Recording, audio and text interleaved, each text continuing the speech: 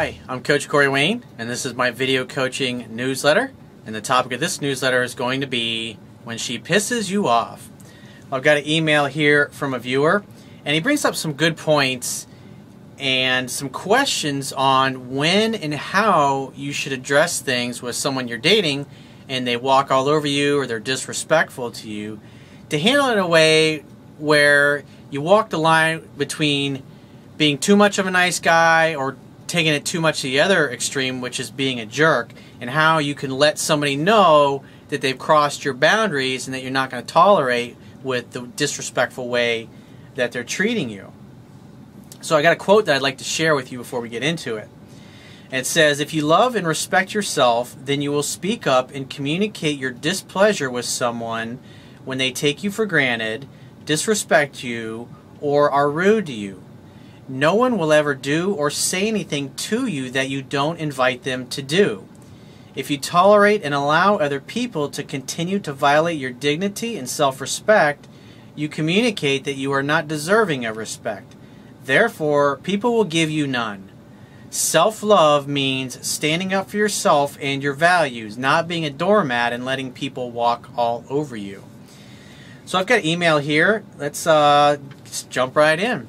He says, "Hey Corey, I learned so much from your book, and it really answers the questions I had about how to deal with situations that can make a guy miserable if not handled properly.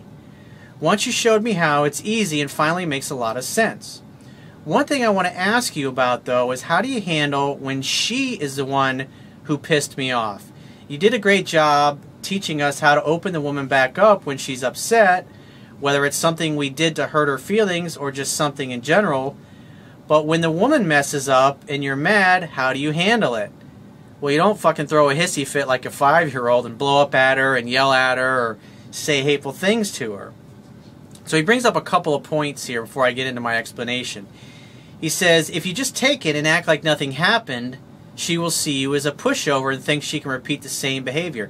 Absolutely, you're totally right. Because if you just sit there and take it and you allow a woman to disrespect you or jerk you around, change plans at the last minute, or blow you off like you mean nothing without any kind of consequences, without communicating that you don't like being taken for granted, or in a particular case, I'll give you an example. Like one of my clients that I was talking to today, in the past week, he had a situation come up with a girl that he's been dating for about 3 years. And so he was talking to her over the telephone, and she was being very quiet, kind of short and a little bit rude with him on the phone. And he kept saying, "Baby, what's wrong? Tell me, talk to me."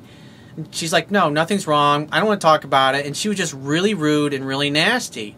And he got to the point where he just said, "Look," he says, "I don't like how you're talking to me. You're being rude and you're not communicating with me. So when you're ready to talk and you're ready to be sweet to me, give me a call and we can talk about things." And she said, "Fine." And she hung up. And so he was worried that he wasn't going to hear from her, that he had really screwed up. And I said, "Look, you communicated your boundaries. You tried to get her to talk. You tried to get her to open up, to explain why she's pissed off. And she just outright refused to communicate with you. There's no point in sitting there and talking on the phone for another 20 minutes, digging away when she's being a jackass on the phone. You communicated your boundaries, and you basically left the conversation saying, 'Give me a call when you're ready to talk about this and communicate in an adult manner.'" Well, he didn't hear from her for about 2 days, and then when she called, she was all sweet, and she was willing to open up and finally communicate with him on what was really bothering her, and they were obviously able to resolve it. But like I said, in that particular case, she was just unwilling to communicate, and instead of beating your head against the wall, because that's not mature adult communication when one person's willing to talk and figure out what's going on, and the other one just outright refuses to communicate like an adult. Because at the end of the day, if you're with somebody and they're unwilling to communicate with you, they're unwilling to talk, and they're being an asshole about it, you're not going to get anywhere. So that's the best thing to do, is to walk away from the conversation, because at that point she's being rude and she's being disrespectful, and she's obviously doesn't have any intention of changing her behavior, and plus she won't talk and tell you what's going on. Then you leave the conversation and you walk and you never look back and you wait, because what's going on is she's now crossed the boundary. She's being rude and she's being disrespectful.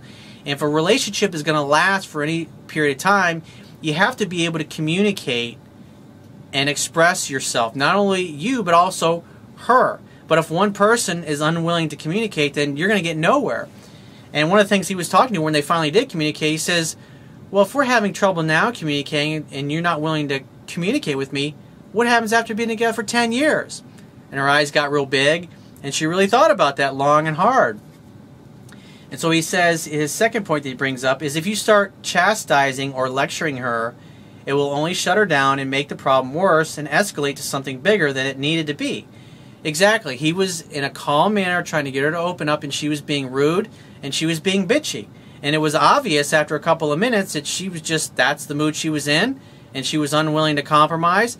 And so therefore he said, this is unacceptable to me, because if you're going to, I mean, relationships are hard enough. And if you've got one person that's in the relationship, because it takes two people to make it work, if you got one of them that's unwilling to talk and unwilling to communicate, then you're going to fucking get nowhere. You might as well take a hammer and beat yourself over the head with it, because you'll basically accomplish the same thing. It's going to make your head hurt.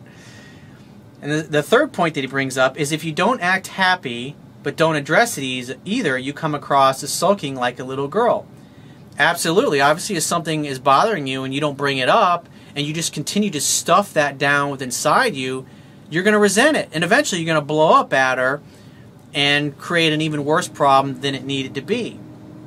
He says, so when a woman is the one who messed up or pissed you off, and it's something big enough to warrant some sort of action, but not big enough to end the relationship, what is the proper way to handle it so she learns the lesson, but things can get back to normal at the same time? Well, the key is to communicate in a loving manner without just totally coming unglued and becoming emotionally irrational to the point where you're yelling and screaming at her. The idea is to communicate, hey, I don't like the way you treated me. The way you're acting right now is very disrespectful, and I don't appreciate it. I want to know what's going on, but now you're not willing to communicate with me. And if she just continues to be bitchy and refuses to communicate, you say, honey, I love you, but give me a call when you're ready to be sweet and charming and nice to me again, because I'm not interested in talking to you if you're going to be rude and be a jackass to me. So I'm going to go. And you leave the conversation, because you can only do so much. If she's unwilling to communicate and she's unwilling to cooperate, leave the conversation and let her reach out to you once she realizes that she was being a jackass. And like, sure enough, like I was talking about this client of mine, 2 days went by, she called him, and her attitude was totally different. Because in that moment, he let her know that she was acting inappropriate and he was not going to tolerate that. And in a way, she was testing his strength. She was testing to see if he really had the balls to stand up for himself, which of course he did. And then a couple days later, she called and she was very sweet and they were able to resolve it. And things got right back to normal. And sometimes you have to do that. I mean, sometimes women just get in a mood where they're going to stir shit up or they're going to be bitchy. And that's the way it's going to be. And if she's unwilling to be nice to you, the only thing you can do is walk away and leave the interaction. But if you just sit there and continue to tolerate the bullshit, then you're communicating through your actions that it's okay for her to continue to walk all over you. And if you allow a woman to walk all over you, she's going to lose respect for you. And if a woman loses respect for you, she won't love you. And that's what ultimately leads to getting stuck in friend zone or basically becoming the male girlfriend to her. And that's obviously not somewhere you want to be. And so when you communicate your boundaries to the other person, they're going to realize that they were wrong and they shouldn't have acted that way. And they'll come back and they'll apologize to you. But obviously if you're the one screwing up, then you need to admit it and own up to it and apologize in order for things to get back to normal. So if you have a situation or a question or a challenge or something that you're really struggling with, whether it's pickup skills, dating skills, relationship skills, quality of life issues, you want to get in better shape, you want to take better care of your body, you want to figure out what your purpose in life is, go to my website, click the products tab, which will be at the top of your screen, and follow the instructions for booking a paid phone coaching session with yours truly. And if you haven't already read my Kindle ebook, go to my website. Underneath the email sign-up box, there's a box directly under that that has a link that'll take you right to the Amazon Kindle download page for my book. Now, you don't have to have a Kindle device to read the Kindle version of my book, because Amazon has created free Kindle e-reader apps for smartphones, tablet devices, and all desktop computers. So download whatever free app you need for the device that you want to read it on, and then you can go ahead and complete the purchase of my book. And what's cool about their Kindle app is that no matter what page you leave off on, it'll be synced across all devices. So if you got a Kindle e-reader app in your smartphone, you got one on your tablet, you got one on your desktop computer, you could have one on your desktop computer at home and one at the office. And the cool thing is, all those devices, it will always be on whatever page you last left off on. And I will talk to you soon.